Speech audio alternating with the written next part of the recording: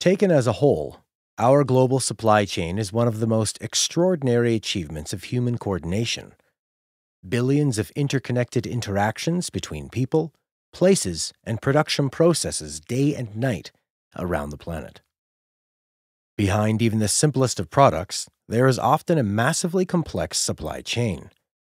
Little does the customer know that when they buy a bar of chocolate at the store, click to purchase a book at an online retailer, or even order a meal by phone, they have activated a global supply chain, activating dozens, if not hundreds, of business processes that must be carried out effectively to make sure that you get what you want, when and where you want it, and at a reasonable price that still allows a company to make a profit.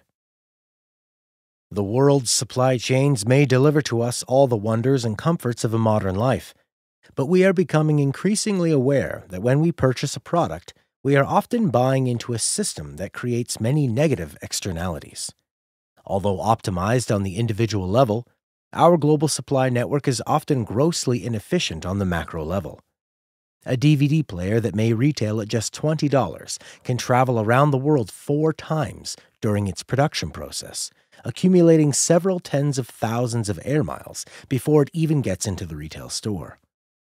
The bottle of water put on the table in the restaurant that we never even drank perhaps came from the other side of the planet.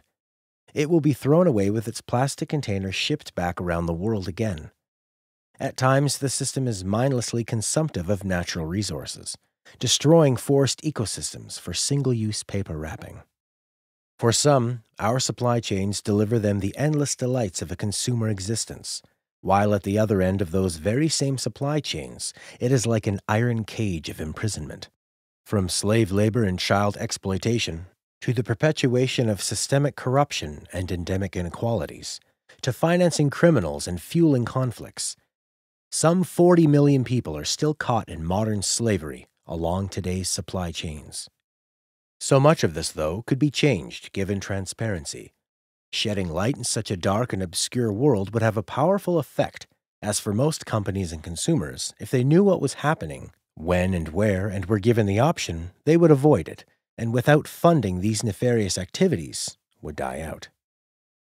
Unfortunately, when taken as a whole, supply chains suffer from a centralized approach that has led to massive fracturing, compartmentalization, obscurity, and mounting complexity that creates inertia. The central issue is the overwhelming complexity and fracturing that renders supply chains like an iceberg. We only ever get to see the tip above water, our small part, while most remains in obscurity to all. As consumers and even producers, we now find ourselves shrouded in a foggy blanket of the complexity that we have created, and are not able to see through, and know little to nothing of the consequences of our actions. Consumers often live in blind faith, while major corporations that may have thousands of Tier 1 suppliers cannot see past this wall of complexity. Even within the financial supply chain, the flow of financial information and money is opaque and disconnected. Data silos and fragmentation create major challenges for collaboration and transparency. As a consequence, today's supply chains are black boxes. Whether it is really possible to track environmental impacts or guarantee working standards in such a world is questionable. Our approaches are piecemeal, and given such complex environmental issues can easily be pushed from one place to another. The conditions under which supply chains have evolved means that we have optimized for the parts, but has resulted in sub-optimization of the whole. Now in an age of sustainability, this presents critical risks and barriers to progress. Inert structures that need to be addressed before any real progress can be made. Our global supply chain has now become all-encompassing, interacting with every aspect of human activity, and thus it must account for those impacts to internalize the externalities. To tackle issues of sustainability, those values cannot be patched onto the side, but systematically built into these networks so that all flows of value and externalities are being accounted for. Realizing a more sustainable form of global economy is not about changing light bulbs. It is about the deep structural contradictions that have emerged out of the industrial model to development. At the heart of those structural issues is the massively complicated, fractured, and hugely inefficient nature to our supply systems when taken as a whole. A quantum leap is now what is needed. New insights, new thinking, new business models, new incentives and relationships, and new technologies. In this respect, the critical structural transformation to moving towards a more sustainable model is moving from the linear, fractured, and centralized paradigm of today towards the open, networked ecosystem model of tomorrow. We live in a world of hierarchical supply chains with different tiers, where linear flows create silos, bottlenecks, and lack of information exchange. Supply happens within silos and lines, locking up resources and capabilities, creating huge redundancies when taken as a whole. Today's supply systems are held down by the gravity of a paradigm and set of dynamics that favor ownership and control within linear supply processes. Fundamental change will require shifting this underlying dynamic to one that gravitates towards openness, partnership, and co-creating value. What is needed are no longer closed organizations and linear processes, but open ecosystems where anything can be accessed on demand. With the reduction in transaction cost, value is shifting from creating things to facilitating connections, from linear production process to networks of dynamic exchange. The understanding of the supply chain is today shifting from thinking of it as a linear, single chain to a nonlinear network chain. Scholars have started to reach a consensus that the supply chain system is a complex adaptive system composed of multiple agents constantly adapting to each other's behavior. Businesses are about to go through an incredible transformation, a huge step change, a leap across the chasm to become something we have never before seen in the history of commerce. Hyper-connected business networks that look and act more like complex multicellular organisms than the single-cell organism companies that we know today. This change in thinking is underpinned and supported by the exponential rise of digital technology and connectivity. The centralized information systems of today work to lock up assets within a given supply chain.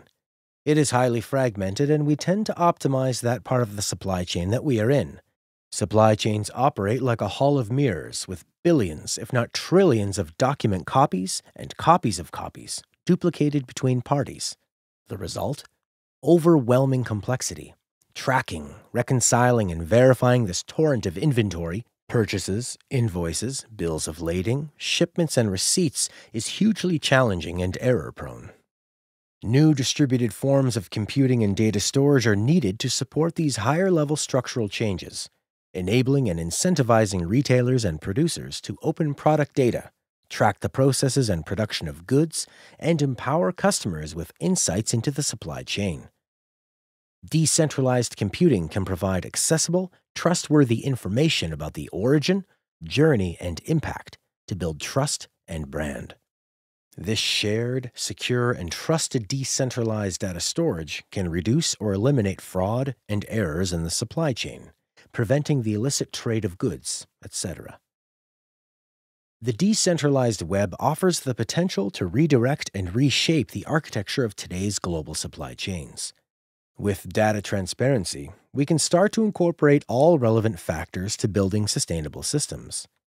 With these peer-to-peer networks, we can connect producers and consumers more directly, bypassing many layers of intermediaries, to create a more equitable system. A decentralized system is also a more resilient and flexible one. What was once a linear supply chain path is transforming and collapsing onto decentralized networks, becoming an always-on, dynamic, integrated network characterized by a continuous flow of information and analytics between peers.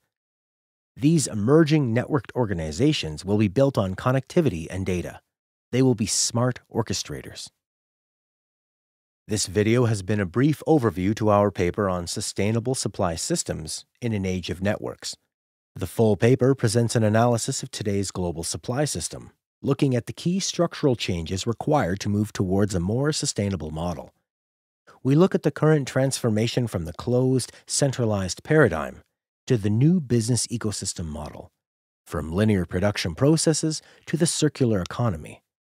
The paper illustrates how new decentralized computing technologies, such as blockchain and IoT networks, can work to provide the critical infrastructure enabling this next generation supply network.